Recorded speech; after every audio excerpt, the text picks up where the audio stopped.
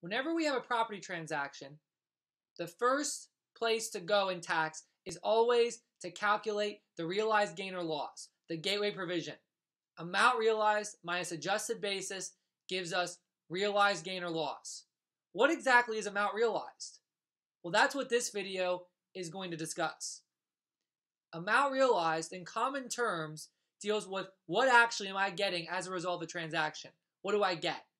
Now, the first thing that goes into the amount realized is actual cash received. So if a taxpayer receives cash as a result of a property transaction, the amount of cash received goes into the taxpayer's amount realized. Next is constructive cash received.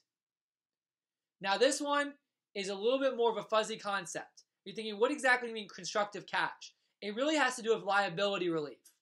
And let me explain why it matters.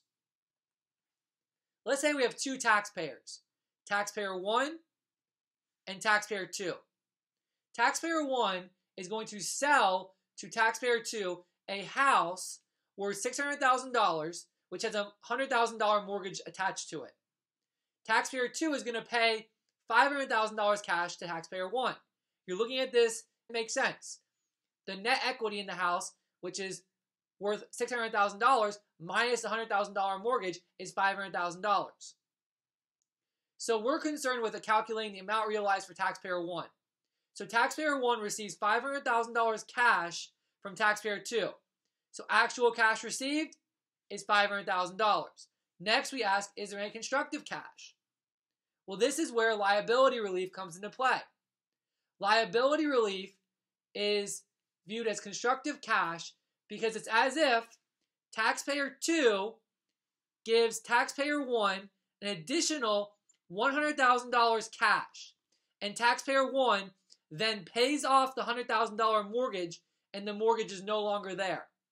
So this will be an additional $100,000 of cash, and that term is called constructive cash. So again, the idea is that they are taking on the liability. It's as if the other party is being relieved because they no longer have any attachment with respect to that liability. When it comes to tax law, there's no distinction in the amount realized whether the liability is being assumed or taken subject to. Assumed just means that taxpayer 2 would be the party on the actual $100,000 mortgage. Take subject to means taxpayer 1 is on the mortgage, still named on the mortgage, but taxpayer 2 continues to pay. So if taxpayer 2 does not pay anymore and defaults, then the bank will come after taxpayer 1, but taxpayer 1 can still go after taxpayer 2. Now this rule also applies regardless if the liability is recourse or non-recourse in nature. And this has been through the Crane and Tufts decisions, both Supreme Court level decisions in tax law.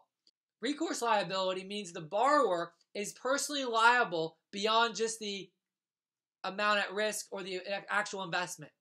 Non-recourse, the borrower is not personally liable. It's just the amount of the investment or the secured collateral, whatever it is. So if you have this $100,000 mortgage on a house and it's non-recourse, which non-recourse liabilities these days are very rare, if you have a $100,000 non-recourse liability, you would almost surely have some type of asset collateral attached to that, and that would probably be the actual house. So if the party did not make any more payments on the non-recourse liability, the bank could not go after the party, but they could seize the house, they could sell the house and take what they are owed and then give the rest to the party. Recourse, in that case, if someone stopped paying the liability, the bank can go after the actual personal assets, not just the investment or whatever it is. So that's constructive cash. That's a huge concept when it comes to amount realized. Now the next is the fair market value of non-cash property received. You might be thinking, okay, I know exactly what that is. It's whatever the willing buyer and willing seller said it, and that's exactly what the tax law defines. Whatever the willing buyer and willing seller agree to that. But what if it's very hard to determine the fair market value and the parties don't agree? Well, there was a case known as Philadelphia Park and Amusement. Philadelphia Park and Amusement Company. We'll just say Philadelphia Park and Amusement.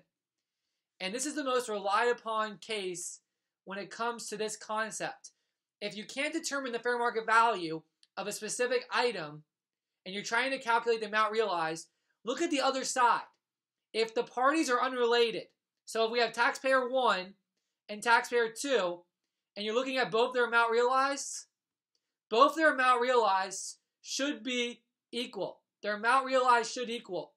So if you're able to determine the amount realized of one party, it should equal the other party as well if the parties are unrelated. Related being if you're family members, corporation to shareholder, employee, employer. But if you're unrelated parties, then they should equal. The amount realized should equal. So that's one important thing. So if you know the fair market value of the non-cash property received, then you include that. But if you don't, use the Philadelphia Park and Amusement concept to calculate what that amount realized should be if you know the other side's amount realized, what the value of the property given up is. So for example, if we didn't know the value of this house, but we knew the mortgage is $100,000 and we knew that there's $500,000 of cash being provided, we can use the Philadelphia Park and Amusement to make the amount realized for party 2 also equal to $600,000. And again, that's assuming they're unrelated. So the last item that goes into amount realized is selling expense. So selling expense includes various items such as if you're selling the house, right? Taxpayer 1 selling a house, and taxpayer 1 incurs various legal fees in setting up the contract, or realtor fees, or various items to actually sell the asset, to get it sold. Those are going to be subtracted. That's the only one subtracted. So these are subtracted away to calculate amount realized. So these are the items that go into amount realized.